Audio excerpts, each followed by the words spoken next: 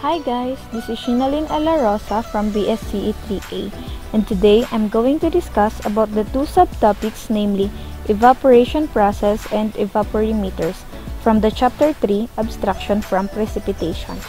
These are the subtopics for Chapter 3, Introduction, Evaporation Process, Evaporimeters, Empirical Evaporation Equations, Analytical Methods of Evaporation Estimation, Reservoir Evaporation and Methods for its Reduction, Transpiration, Evapotranspiration, Measurement of Evapotranspiration, Evapotranspiration Equations, Potential Evapotranspiration over India, Actual Evapotranspiration, Interception, Depression Storage, Infiltration, Infiltration Capacity, Measurement of Infiltration, Modeling Infiltration Capacity, and lastly, classification of infiltration capacities.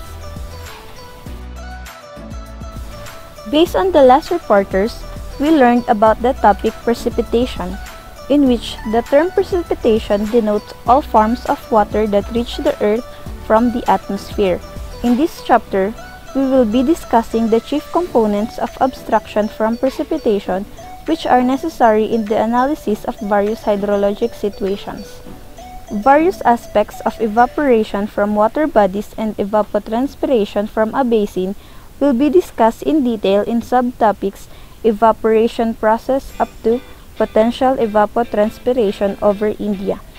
Interception and depression storages, which act as losses in the production of runoff, will be discussed in the subtopics Actual Evapotranspiration to Interception.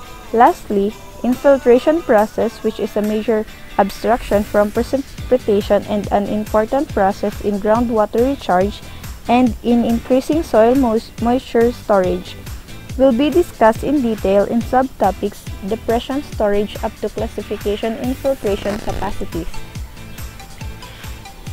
In this report, I will only discuss evaporation process and evaporimeters, so just a short introduction. In engineering hydrology, runoff due to a storm event is often the major subject of study. All obstructions from precipitation, viz., those due to evaporation, transpiration, infiltration, surface detention, and storage, are considered as losses in the production of runoff. Evaporation from water bodies and soil masses together with transpiration from vegetation is termed as evapotranspiration. Let's start with evaporation process.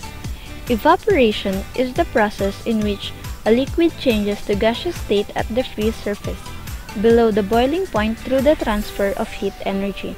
Evaporation also is a cooling process in that the latent heat of vaporization at about 585 calories per gram of evaporated water must be provided by the water body. Examples: bodies of water and boiling water.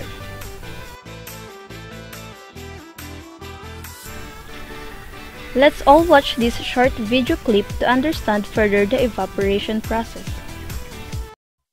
Evaporation. In this video, we are going to learn about evaporation. Evaporation is the process by which water gets converted from liquid form to a vapor form. Evaporation from the oceans accounts for 80% of the water delivered as precipitation, with the balance occurring on land, inland waters, and plant surfaces. Let us do a small activity. Place a beaker containing water on a stove. Let the water boil. If you continue to heat the water, it turns into steam and evaporates. Add some spoons of salt to water another beaker and stir it well. The salt gets dissolved. Now heat the salt solution. The water gets evaporated, leaving the salt behind. Seawater contains salt mixed in it. Common salt is one amongst them. When seawater is allowed to stand in shallow pits, water gets heated by sunlight and slowly turns into water vapor through evaporation. In a few days, leaving the salts behind, water evaporates completely. Common salt is then obtained from this mixture of salts by further purification.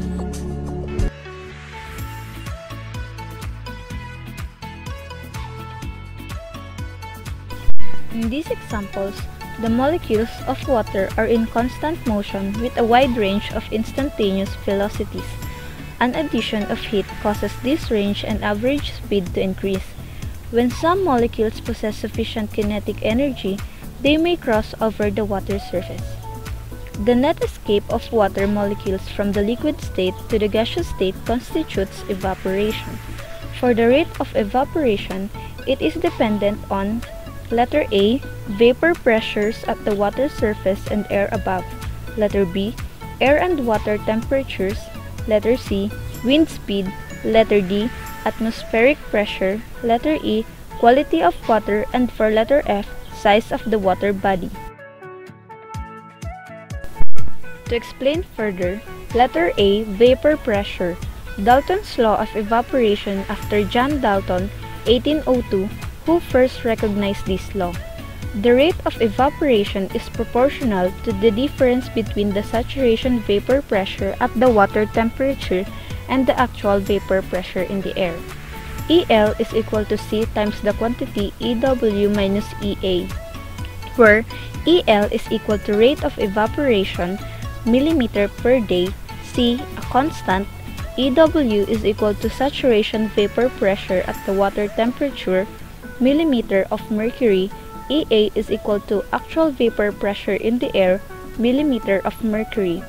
Evaporation continues till saturation vapor pressure at the water temperature is equal to actual vapor pressure in the air. If saturation vapor pressure at the water temperature is greater than actual vapor pressure in the air, condensation takes place. For letter B, temperature. The rate of evaporation increases with an increase in the water temperature. Regarding air temperature, a high correlation between evaporation rate and air temperature does not exist. For the same mean monthly temperature, it is possible to have evaporation to different degrees in lake in different months. And for letter C, wind.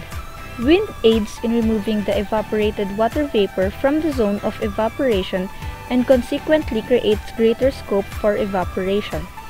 Sa tulong ng hangin, inaalis nito ang mga water vapor molecules at nagbibigay ng maaliwalas na hangin kung saan mas kaya nitong mag-hold pa ng mas maraming water vapors. Pero kapag ang wind velocity ay sapat na at kaya nang alisin lahat ng na-evaporate na water vapor, then hindi na maapektuhan ng pagtaas pa ng wind velocity ang evaporation.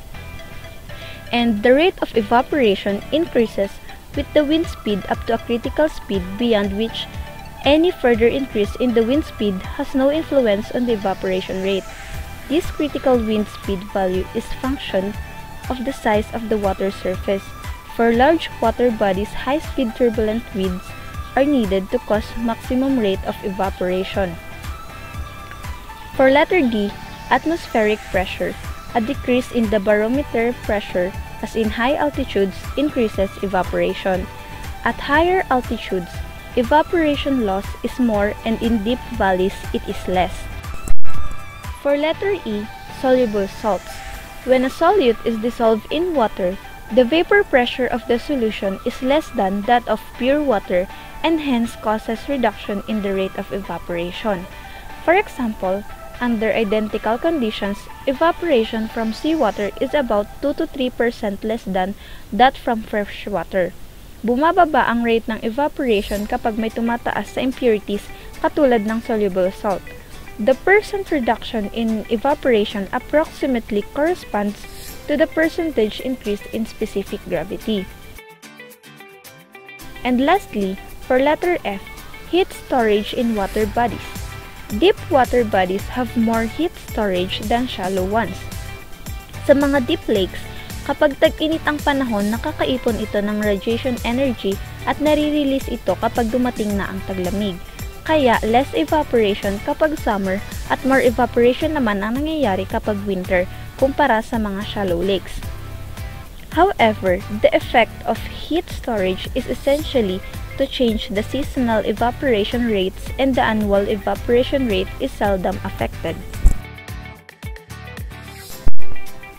For my last subtopic, let's talk about evaporimeters. The amount of water evaporated from a water surface is estimated by the following methods. There are three methods: using evaporimeter data, empirical evaporation equations, and analytical methods. So for evaporimeters, these are water-containing pans which are exposed to the atmosphere and loss of water by evaporation measured in them at regular intervals. Meteorological data such as humidity, wind movement, air and water temperatures, and precipitation are also noted along with evaporation measurement. So ang evaporimeters ay ginagamit para ma-estimate ang evaporation sa isang lugar at mas kinakailangan ito sa mga lugar o bansa na kulang sa supply ng kanilang water resources. So, there are four types of evaporimeters.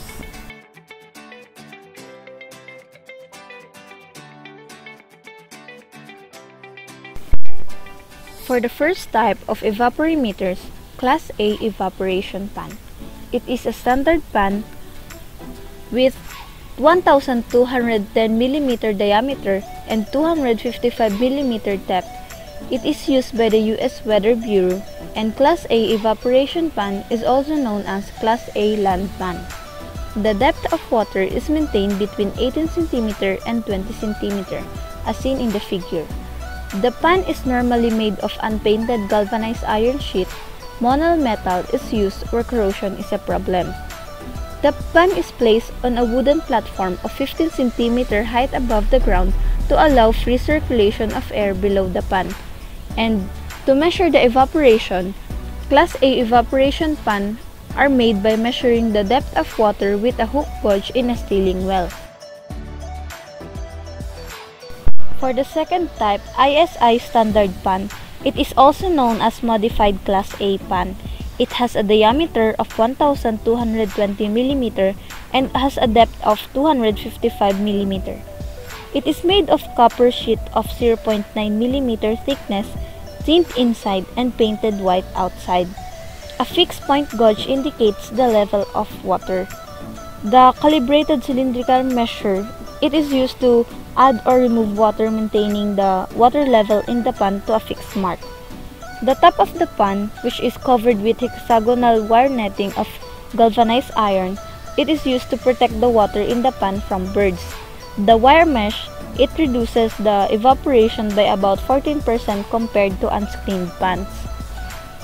It is placed over a square wooden platform of 1,225 mm width and 100 mm height to enable circulation of air underneath the pan. Additionally, wire mesh also makes the water more uniform during day and night. The third type is the Colorado sunken pan. This pan is 920 mm square and 460 mm deep. It is also made up of unpainted galvanized iron sheet and buried into the ground within 100 mm of the top. The chief advantage of the sunken pan is that radiation and aerodynamics characteristics are similar to those of a lake. However, it has the following disadvantages. Number 1 is difficult to detect leaks. Number 2, extra care is needed to keep the surrounding area free from tall grass, dust, and etc. And for the last one, it is expensive to install. For the last type of evaporimeters is the U.S. Geological Survey floating pan. With a view to simulate the characteristics of a large body of water, this square pan 900 mm side and 450 mm depth, supported by drum floats in the middle of a raft 4.25 meter by 4.87 meter, is set afloat in a lake. The water level in the pan is kept at the same level as the lake, leaving a rim of 75 mm. It has a diagonal baffles provided in the pan reduce the surging in the pan due to wave action. And the U.S. Geological Survey floating pan has disadvantages. It is its high cost of installation and maintenance together with the difficulty involved in performing measurements. These 4 types of evaporimeters are installed in the field and the pan is filled with a known quantity of water. Then, the water is allowed to evaporate during a certain period of time. It is usually 24 hours. Every 24 hours, the remaining quantity of water is measured. If there is a rainfall, it is measured simultaneously. And to know the difference between the two measured depths, they use several equations and formulas. So now, let's talk about pan coefficient. The ratio of the amount of evaporation from a large body of water to that measured in an evaporation pan. Pan coefficient. Evaporation pans are not exact models of large reservoirs and have the following principal drawbacks. There are three following principal drawbacks. Number 1, they differ in the heat storing capacity and heat transfer from the sides and the bottom. The sunken pan and floating pan aim to reduce this deficiency. As a result of this factor, the evaporation from a pan depends to a certain extent on its size. While a pan of 3-meter diameter is known to give a value which is about the same as from a neighboring large lake, a pan of size 1-meter diameter indicates about 20% excess evaporation than that of the 3-meter diameter pan. And for the number 2, the height of the rim in an evaporation pan affects the wind action over the surface. Also, it casts a shadow of variable magnitude over the water surface. And lastly, for number 3, the heat transfer characteristics of the pan material is different from that of the reservoir. And the evaporation observed from a pan has to be corrected to get the evaporation from lake under similar climatic and exposure conditions. A coefficient is introduced as lake evaporation is equal to pan coefficient times pan evaporation, where Cp is equal to pan coefficient. There are values of pan coefficient.